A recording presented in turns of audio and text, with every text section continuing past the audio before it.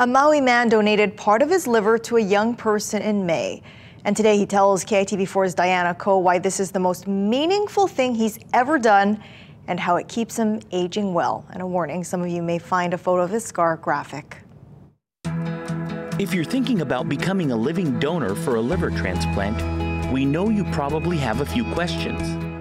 Thousands of patients are waiting for a liver transplant every year, according to the American Liver Foundation. Living donors like Maui resident Dave Rotz can help those people stay alive.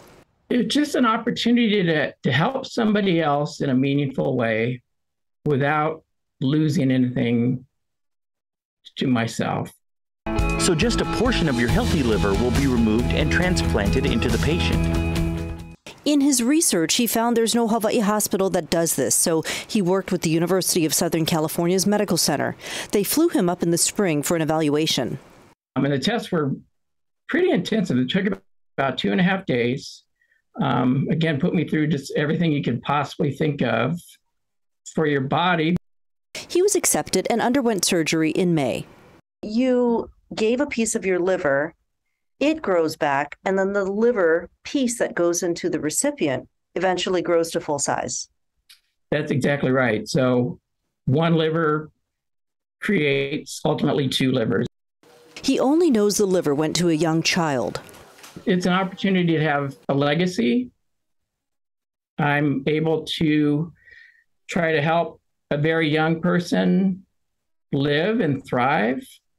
He got accolades from the hospital and from Leilani Farm Sanctuary, the Maui animal rescue he volunteers with. He deflects the praise.